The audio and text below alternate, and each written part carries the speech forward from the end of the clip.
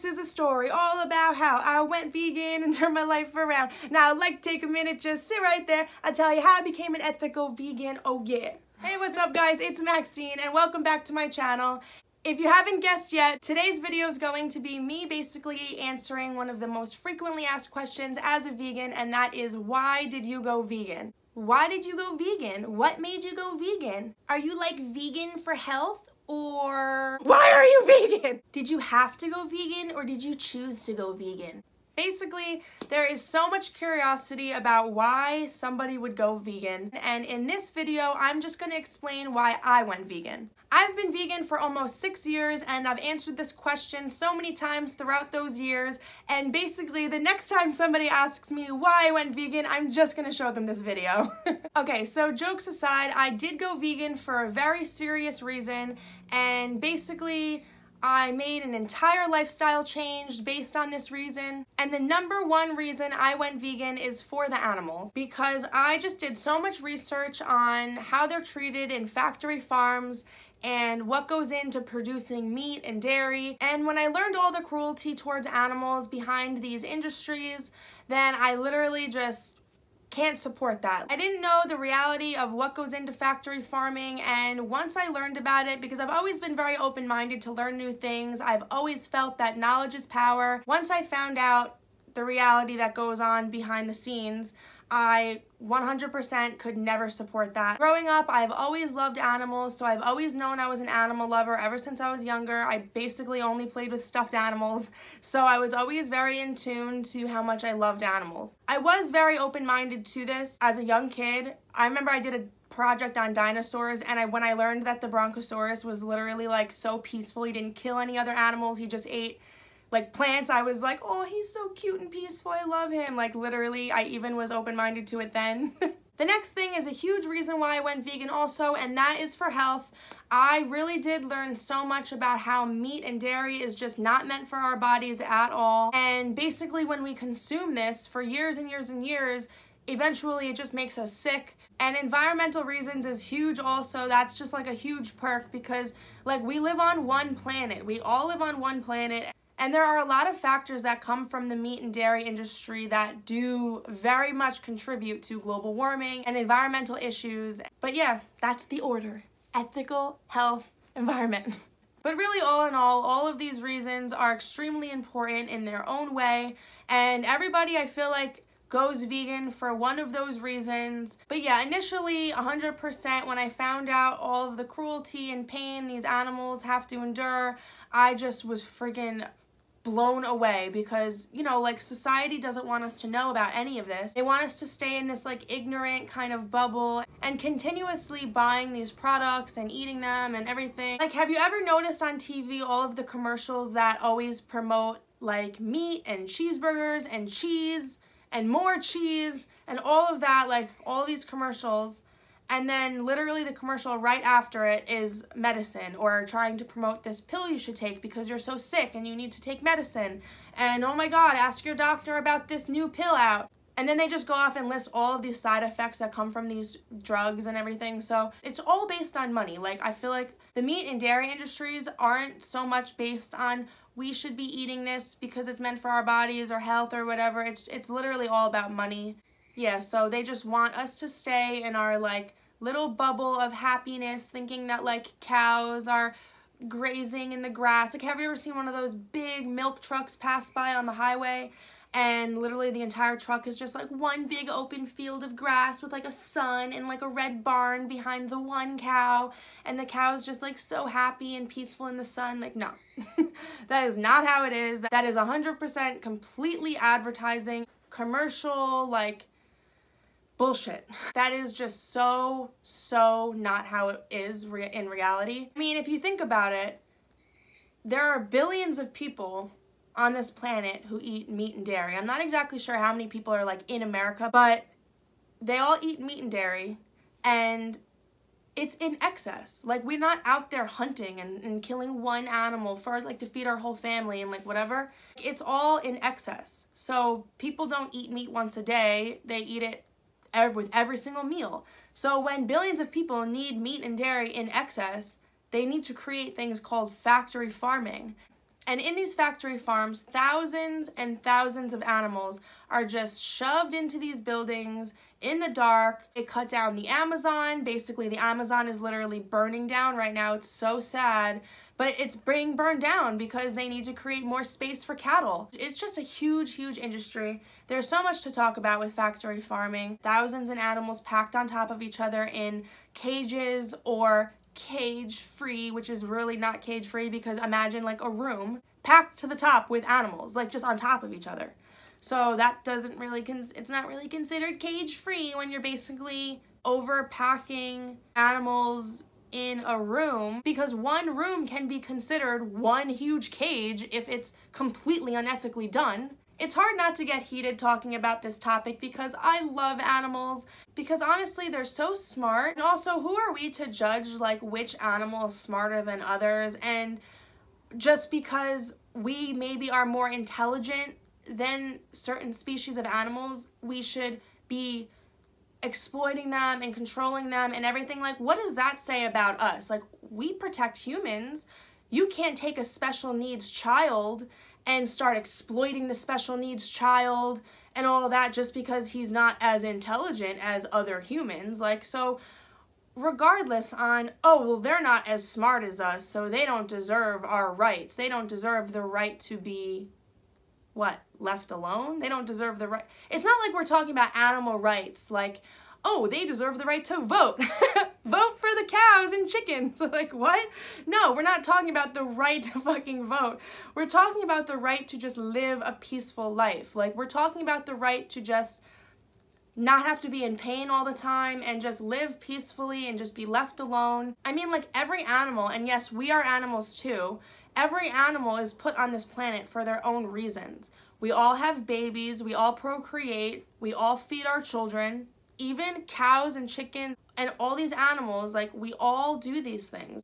We all build nests and homes in different ways for our babies and our families, and we eat, we sleep, we go to the bathroom, we all have emotions. Even cows and pigs and chickens have emotions. I mean, a lot of people wouldn't agree with that, but they're just ignorant, because if you watch videos of these slaughterhouses and factory farms, you will see that they have emotions. When they're screaming, they're obviously in pain. Yeah, so they have emotions. You can see the look on their eyes when they're, you know, sad or scared or in pain. Like, it's very clear. And people who don't think so are just totally ignorant. Yeah, so basically society wants you to believe one thing so that you can buy their products and continue to live in your happy bubble of, you know, drinking cow's milk and eating meat and all that. But there's a lot of dark, negative cruelty that goes into these industries. And yeah, so animals are so similar to us, people don't even realize. Like, people think that cows, well, society wants people to think this. They obviously, like, shun us from the truth and stuff, so people don't even really register the fact that cows don't magically produce milk. They're not milk producing machines. They don't magically produce milk, just like humans don't magically produce milk. Every female animal has to be pregnant to produce milk. We have to give birth to produce milk. So they artificially inseminate the cows and pigs, which is actually a nice way to put it, because if you artificially inseminate a human against their will, then that's raping them. So basically the cows and the pigs and the chickens and all of the animals in slaughterhouses are raped by being artificially inseminated with, like, rods. They're basically put in, like, this metal cage, and that's done to them. They have to go through pregnancy, and once their baby is born, their baby is ripped away from them, and they are just now producing milk for as long as they will naturally produce milk. Yeah, so it's just a really cruel industry. If baby cow is born female, then she will be going into the dairy industry, and if the calf is born male, then he will be going into the veal industry. Same things with chickens. They're treated the same way. Female chickens go into the laying eggs industry, and male chickens literally go down a grinder. Like, all the male chickens are thrown on this conveyor belt and thrown into a grinder alive. Like, and the only reason why we consume cow's milk as opposed to, like, pig milk or rat milk or monkey milk or giraffe milk or any type of other milk. The only reason why it's cow's milk is not because we are meant to drink cow's milk for our bodies or anything. It's because they produce a lot of milk. So what does that mean to the government and society? It means money. When they produce a lot of milk, there's a lot of money to be made, a lot of products to be made because of all the milk and all that. Just so much that goes into the meat and dairy industry.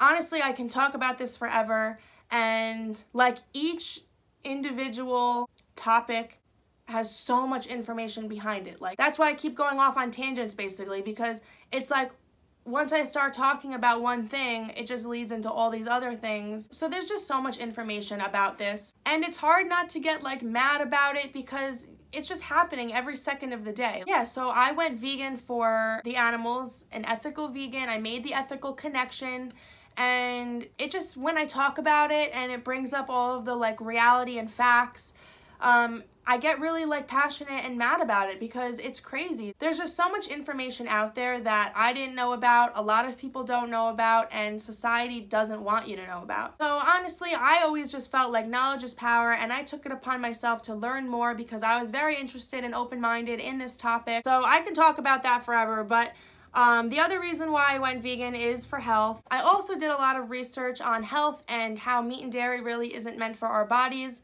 And that was really interesting to learn about because I really never put any thought into that before. Like, I've always been interested in being healthy because I just feel like I feel the best when I eat good and clean and all that. And growing up, I always loved fruit and vegetables and stuff. But I mean, I did not grow up in a house that was like healthy or anything like that. Like, we had a lot of takeout, we ate a lot of meat. Yeah, I mean, like, I had like oatmeal for breakfast every day as a kid, which is healthy, so that's good. But like, I don't know, we weren't really a health food house or anything like that. Like, but I still was interested in it. Like, as I got older, you know, like, you want to stay fit and in shape and stuff, so like it was always an interesting topic. But I learned that meat and dairy is not meant for our bodies because, like, biologically we're not designed to eat meat. A misconception that a lot of people have, and I think that's because like society wants us to be educated in a way that of course benefits them, right? So if people think that we're carnivores,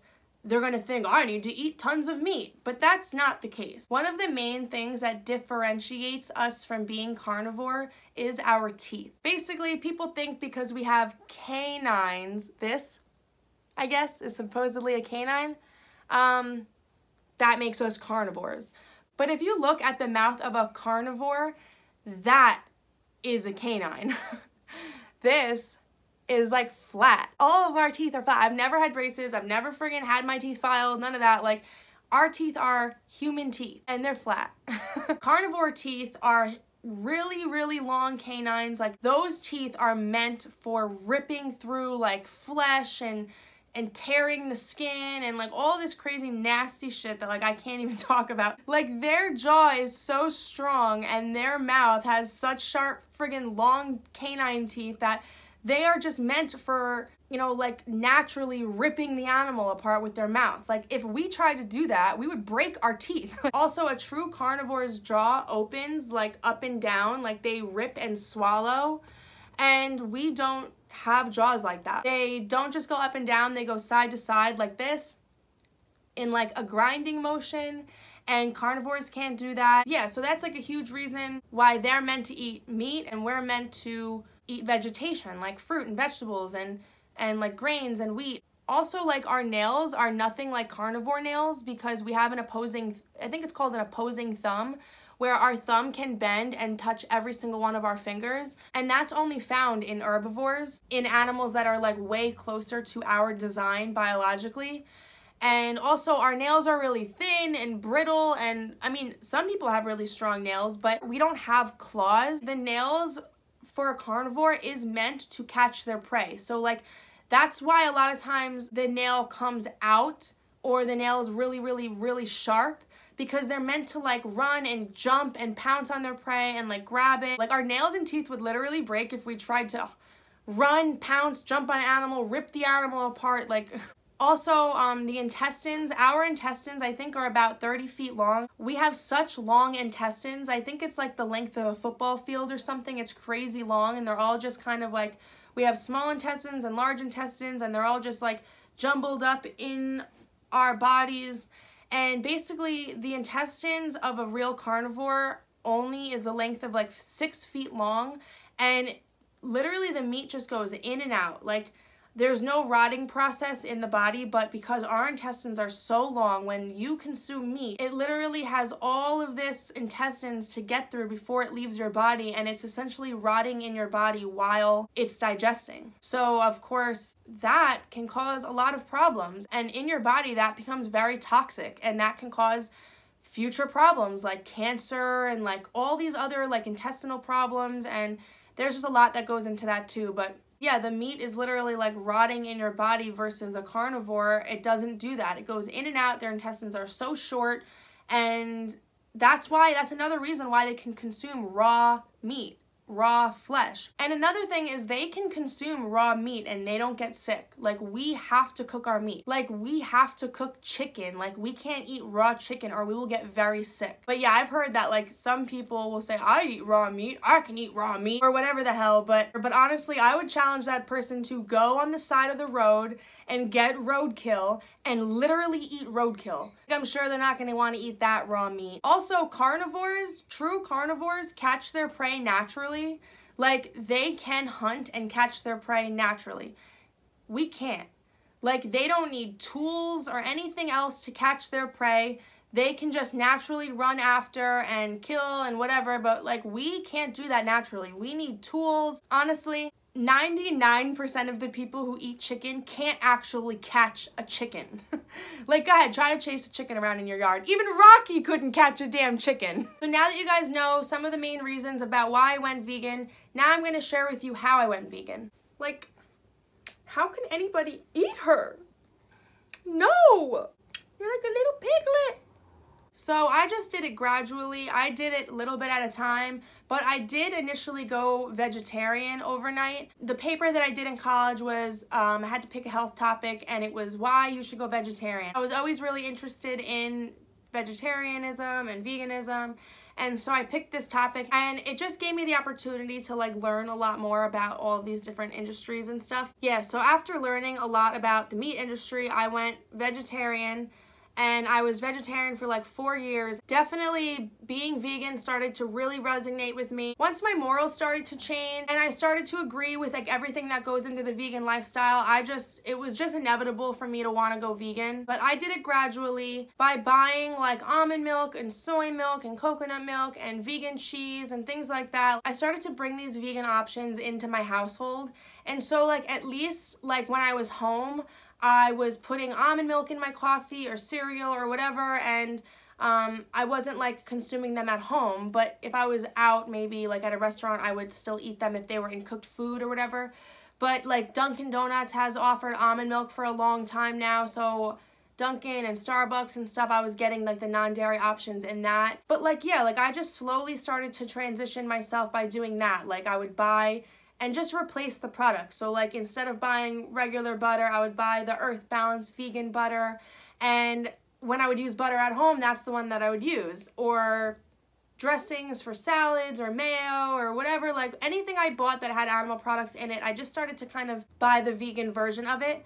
So I was never actually giving anything up. I was just replacing it with the vegan version, which is, I feel like, a huge thing when somebody's transitioning into going vegan, because some people think like when you go vegan, you have to give up all of this food or you have to give up your favorite stuff, or that's not true. Like, you just have to buy the vegan version of whatever was your favorite or whatever. Like, you just have to buy the vegan version so that you can make the same things but vegan. So that's how I transitioned. Throughout the couple of years of me being vegetarian and like starting to transition into being vegan, my boyfriend Ryan, who I lived with, was still eating meat and dairy and everything, but he slowly started to catch on to like the fact that I was feeling better and why I was doing it and stuff. So he started to get interested in it also. And he actually like realized he was pescatarian for a while, like without even trying to be, because he wasn't eating as much meat. I think he was, at one point, he like wasn't eating meat at all except fish. At some point, he decided to go vegetarian also.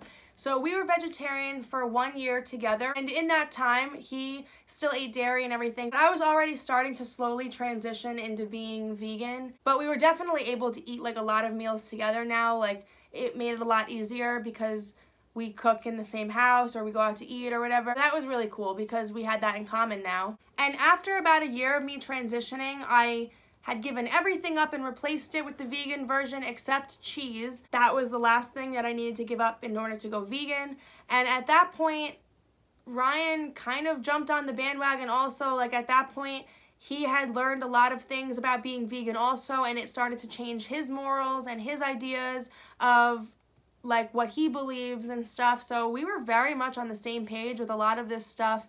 And it's funny too because I was always like the person who was open-minded and like knowledge is power and all of that, and he wasn't. Like he was the type of person that like didn't know and didn't want to know and didn't want to talk about it, and I really didn't like bug him or anything. And the only time I would ever put my 2 cents into something was if he would make a comment like, oh, like you're eating whatever. Like if he would make a comment, then I would be like, well, actually, you're eating whatever. I would drop like a truth bomb on him and it would be like, oh, wow, like, yeah, so eventually he started to realize that he was very interested in this also. So we decided to go vegan together, and that was pretty amazing because we were able to do this whole thing together, whereas a lot of people have to go vegan alone. But just know that, like, do whatever you think feels right, because I went vegetarian alone and it turned into like this trickle effect that helped my boyfriend go vegan, and we ended up doing it together. So just do what you believe in, do what makes you feel the best, stick to your beliefs and morals, and be positive about it, and you'll be surprised. Like, people will start jumping on the bandwagon with you and be inspired by you and stuff. So we ended up going vegan together, and it really was amazing because now we were in this together. The next day after going vegan together, we literally went through the kitchen and we threw out everything that had animal products in it, and we just like started fresh. Well, we had a lot of vegan products in the house already. It's not like we cleaned out our whole kitchen, but like everything that had animal products in it, we threw out. And we just started this lifestyle together, and we literally never went back. Because honestly, I feel like once you make the ethical connection, I mean, going in this for health is huge also, but you know, once you make the ethical connection, I feel like you're doing it for somebody else. Like, you have a higher purpose because now you're not just doing it for yourself. You have other beings that like are kind of relying on you to make a difference, and that's honestly like a huge reason why I'm vegan and why I will be vegan for life.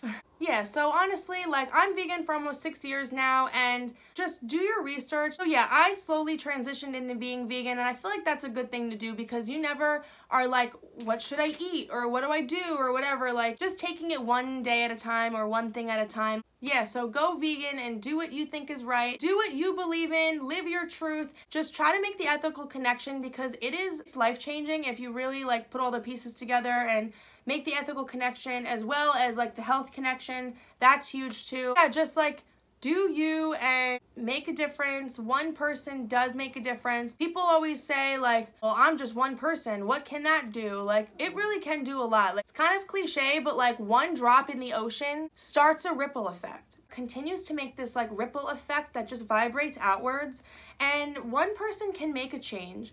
It just takes one person to make a change. And if you start living like your life and your truth, people will notice that around you, especially if you start to feel better. Definitely go vegan. It's a huge lifestyle change, but like I said, if you do it very like gradually like I did, it really doesn't feel like that huge of a lifestyle change because I didn't grow up like this. I didn't grow up vegan or vegetarian or anything. So honestly, if I can do it, and if Ryan, my boyfriend, can do it, literally anybody can do it. And stay motivated by continuing to learn and research about ethical reasons and health and the environment and a lot of different things. And yeah, like, you'll be surprised. You'll start feeling better. Your health will improve. Something that also really helped me go vegan, like huge reason, was watching a lot of YouTube videos like on vegan people and their lifestyles and stuff. Like Durianrider on YouTube had a big influence on me and my boyfriend going vegan, and Freelea, a lot of her older videos like really helped us go vegan. And Yourofsky gives this speech called The Best Speech You'll Ever Hear or something, and he goes to different colleges and he gives this speech, and that was just like literally the best speech ever if you're trying to go vegan. I'll link that speech below because it's huge. Like, send it to your family and stuff. It puts a lot of things in perspective. Nina and Randa on YouTube also, they're twins. They come from a family, their whole family's vegan. they personally, like them and their family personally know a lot of vegan doctors, Dr. McDougall, and there's a lot of different vegan doctors out there and they're so good. Yeah, like I just watched a lot of YouTube videos, I read a lot of articles, I read studies, there's a lot of information out there. You just have to like take it upon yourself to try to learn. Also watch a lot of documentaries. Like I literally watched a lot of documentaries on Netflix, like Cowspiracy. That's a good one too, because I feel like that one doesn't show too much graphic stuff, but still, like if you're not vegan, you should be watching a lot of this graphic stuff just to kind of learn about like what really is happening, you know, like, or even if you're vegan but you really haven't quite made the ethical connection yet, you know, I think you should watch some of this graphic stuff too. But I mean, like, I am an ethical vegan. Like, I can't watch that graphic shit anymore because once you make the connection, it's really traumatizing to watch things like that. So like, yes, I've watched a whole lot of stuff and I always just felt like if I can't watch it, then how am I supporting it? So, you know, making this transition, I did watch a lot of it, but good documentaries are Cowspiracy. Earthlings is a good documentary too. That goes into a lot of the factory farming stuff. What's the Health is a really good one that goes into a lot of stuff with health and how there's like a lot of like fake studies that go out by the meat and dairy industry to make people think that it's like healthy for you. A lot of these like studies out there are funded by cancer societies and like meat and dairy industries and drug companies, and like they're funded by these things. So yeah, and there's many more. Like those are just the ones that I can think of off the top of my head, but they're so interesting because it does all the research for you, you know, like these documentaries literally do all the research for you. You just have to sit there, relax, and like watch it. It's very educational and it puts a lot of things in perspective for you. One of the main things that I liked learning about being vegan and stuff is like all of the light bulb moments that I had, like the aha moments, the things that like I would learn about and be like, what? Like, wow, that's so true. Like, wow, I didn't realize that before, or I didn't know that, or that makes so much sense, or wow, like, I mean, stuff, like, I feel like all of those moments that gave me that feeling was just so life-changing. So, like, definitely I encourage you guys to watch these documentaries and stuff, or YouTube videos, or just read about it and just keep learning because knowledge is power and why not? But yeah, the animals need us, so go vegan. Like they're suffering every single day, so go vegan and don't support those crazy cruel industries. Thank you for watching. Anyway, that is how I went vegan and why I went vegan. Give this video a big thumbs up if you liked it and want to see me make more videos about being vegan. Also, leave me a comment below telling me the reason why you went vegan. Like, it's always so interesting to learn about the different reasons people go vegan, and I would love to read about some of your stories, so definitely leave me a comment below telling you why you went vegan. Don't forget to subscribe to my channel so you don't miss future videos, and hit the bell for post notifications so that you're notified the next time I upload. Follow me on Instagram, it's just @Maxine Glynn. Alright guys, thanks for watching and go vegan. Go vegan. Go vegan. What? Go vegan. My name is Maxine. What? And I'm a vegan, yeah, and I love animals, yeah. Well, who lives in a pineapple under the sea? So give me your all. I'll take it to Mars, oh. I'll stick like glue inside your mind. Just watch me break it.